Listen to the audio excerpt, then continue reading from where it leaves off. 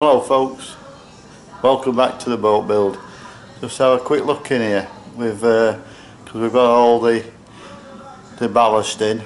Unfortunately wasn't here to take the footage of that, but we've got lots of set stones, and we've put about 1.25 tons in, so that should be enough to sink this, but not too much.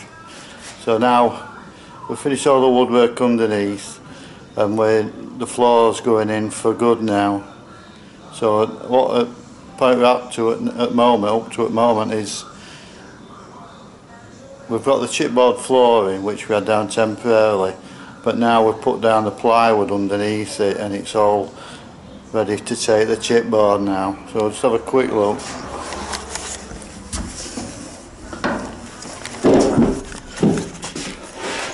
It's a bit dark in here. That's 15mm WBP ply, which is water and boil proof ply. So that's down. It's sturdy as it is now, and now there's the 22mm board to go on top. So that'll be a real solid floor, which is what you want.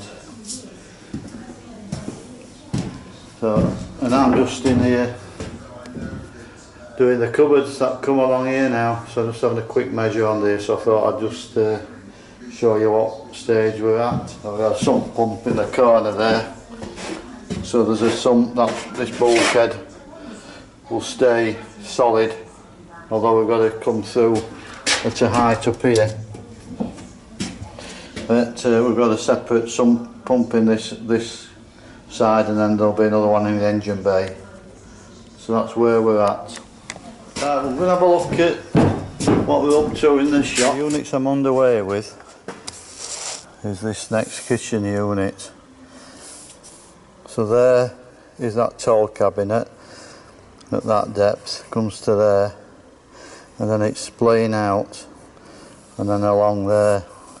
So there's going to be a little cupboard. There's going to be some drawers, and that's the oven, and that's just arrived, the Thetford oven. And underneath I'm going to put drawers in.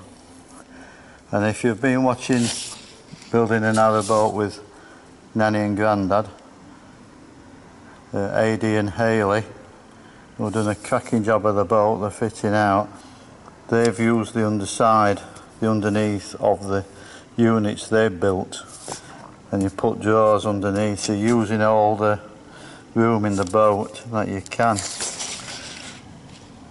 So that's, I've actually cut the parts out for this unit,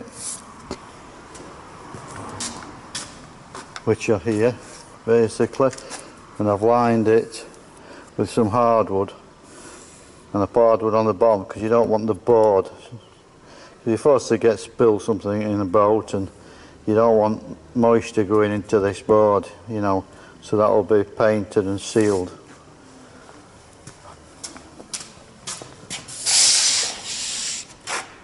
And this is the layout.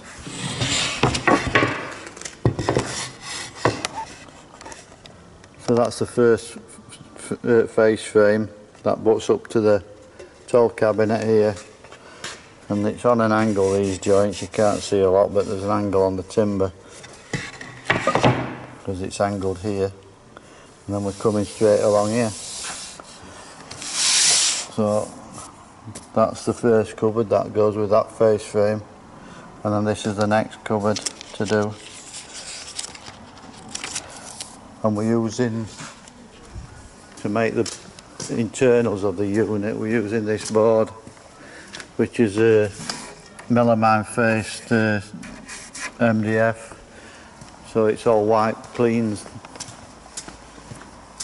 So when it's all fitted, you can wipe it all clean inside, but we'll have, this is the face frame, so it'll look like this on the outside of the units. So that's it. It's all underway now. Get all these cabinets made. We've got more timber come today. The oven's arrived today, the little Thetford oven that's going in this unit. So we've got the stuff coming, we've got the, what else coming? Oh, the hob that goes on the top, 3-ring burner. We've got that ordered, that's coming.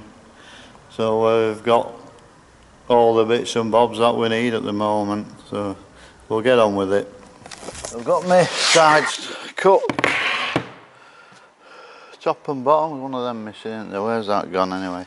Find it in a minute. So we've got them hardwood edged all the way around.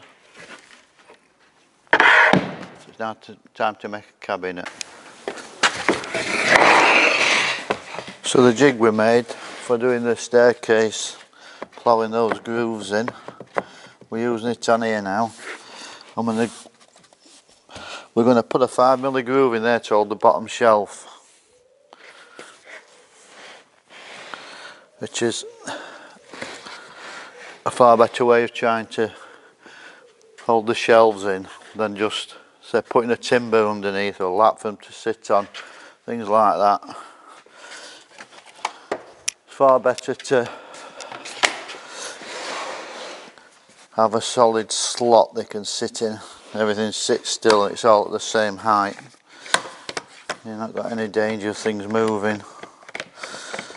This is extremely slippy stuff, slippy on slippy, so we're going to clamp it down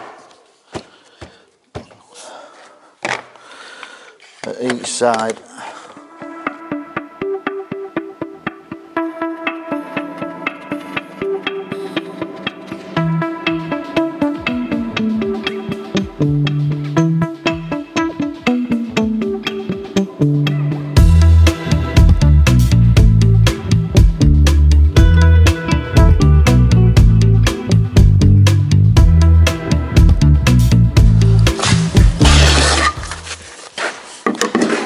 Right, so we'll mark out for the biscuits.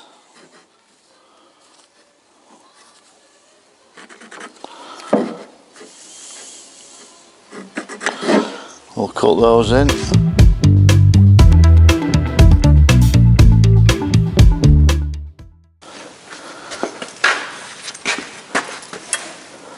Two pieces on now, front and back. Just check square.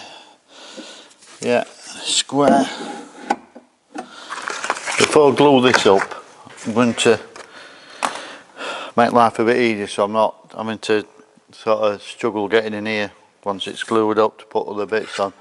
We've got bookcase strip which needs setting on there. Bring in a bit.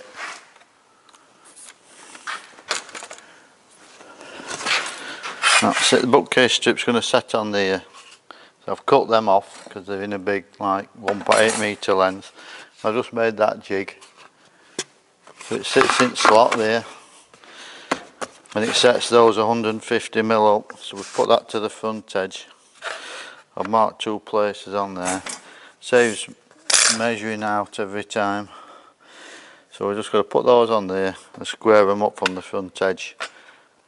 3 screws in each, they're done. And under here we're going to have the drawer box. So we've got these 40mm line up, so I'm using a 40mm back mark for the centre there. So they'll screw on to there. If I screw all them on before it's glued up, makes it easier. Really good drawer slides these. If you saw making an Narrowboat with Granny and Grandad, Adi and Haley, who really done an excellent job of that boat, and he's had some good ideas. I saw him do this, use the area under the cabinet where the kickboard would go. So you've still got a kick, you've still got that gap for your toes to go under, and that'll have a cabinet, a drawer, so in the cabinet that pulls out. So that'll be sat on there, and then the drawer will pull out. They extend a long way, these, so they're spot on those. Great quality hinges, ball bearings in them. They hold something stupid like 20 kilograms or each or something, far more than you'll ever put in a drawer. So we're going to set them up now.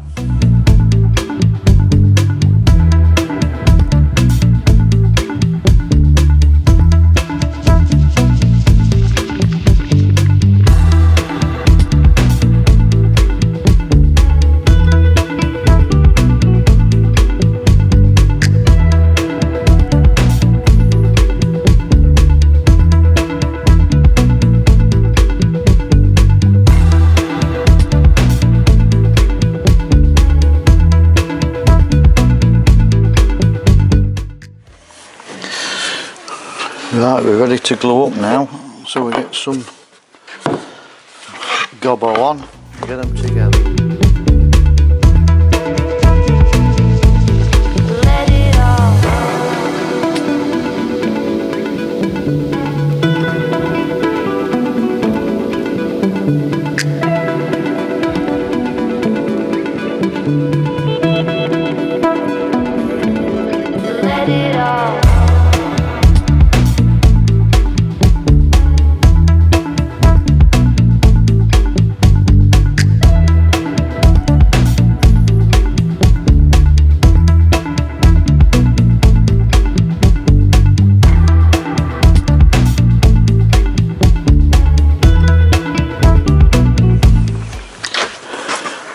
Right, biscuits, we've wet them, glue in, job done.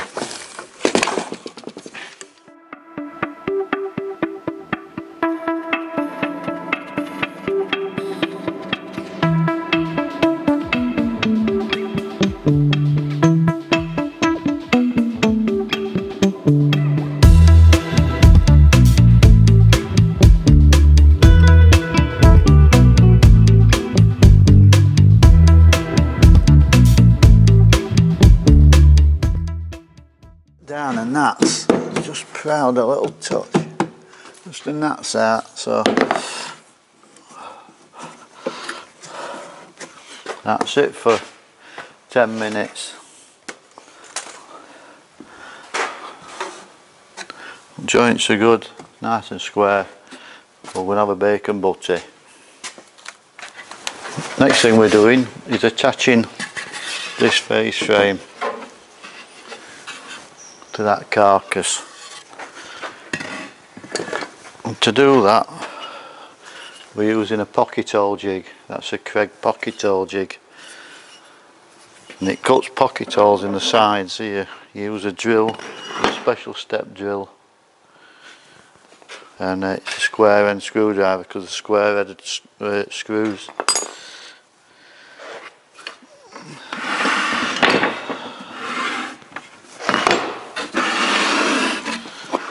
So we want, say, I don't know, 3 slots up there. So we just clamp this on. It's adjustable for the different size timbers. Rightio! So once that's clamped on, there's holes here, and we just drill through.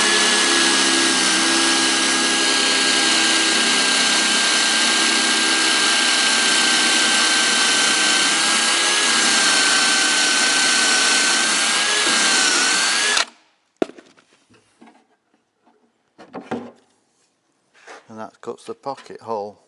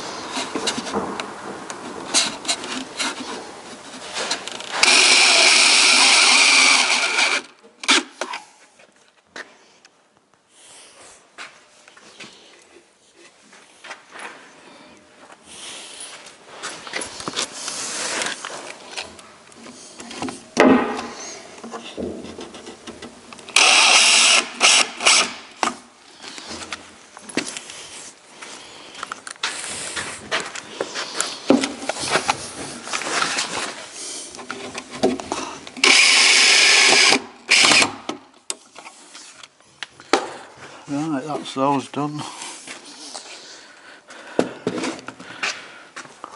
We're not putting them all in because you don't want to take screws in and out.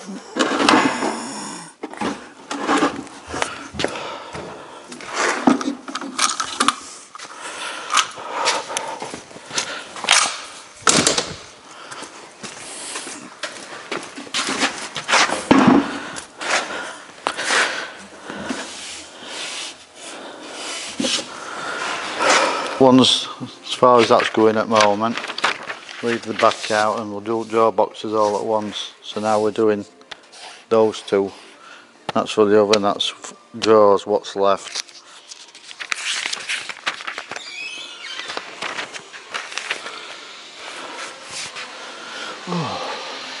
So we've got the board cut, part of it cut.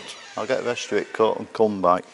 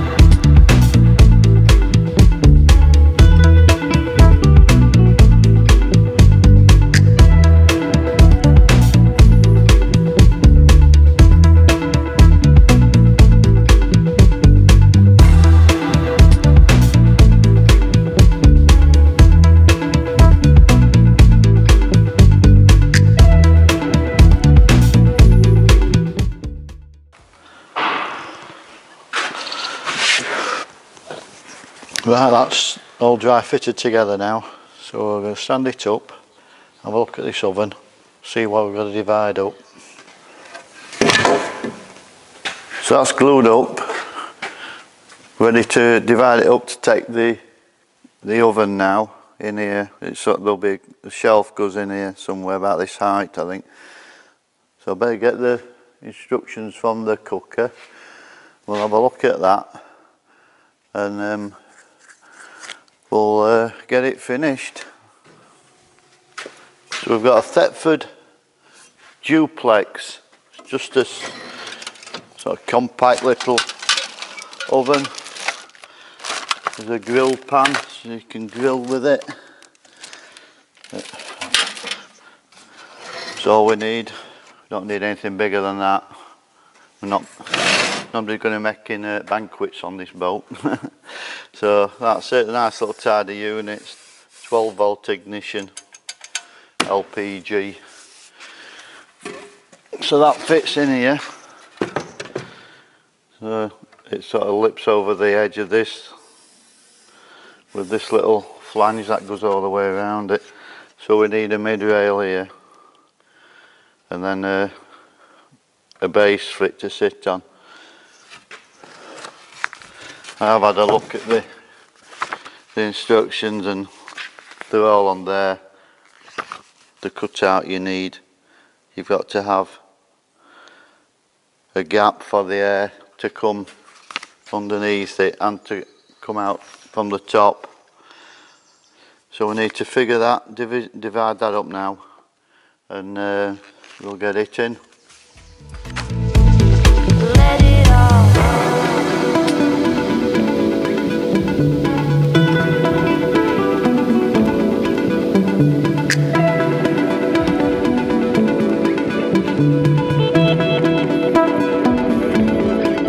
let it all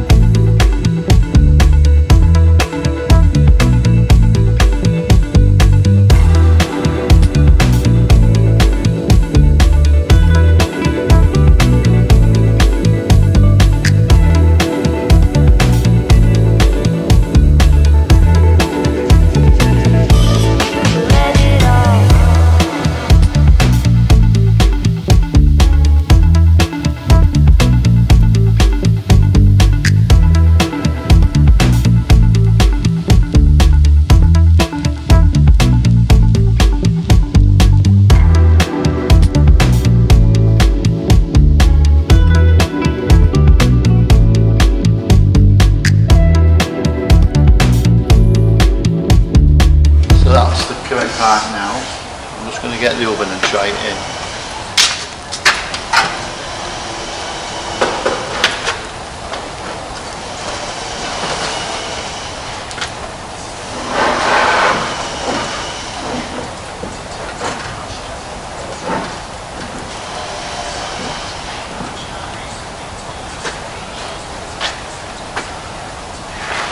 So you will see there's a bit of a gap around here. It's because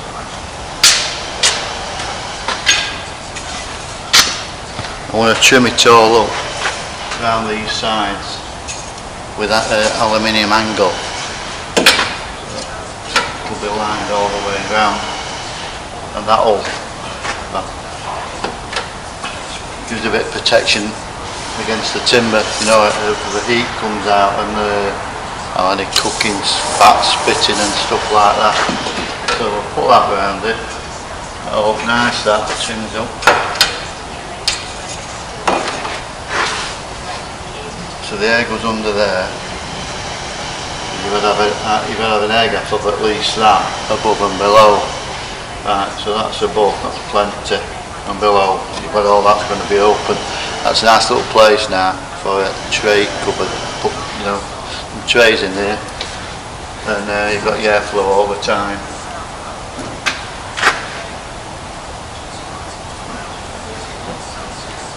And then drawers in here.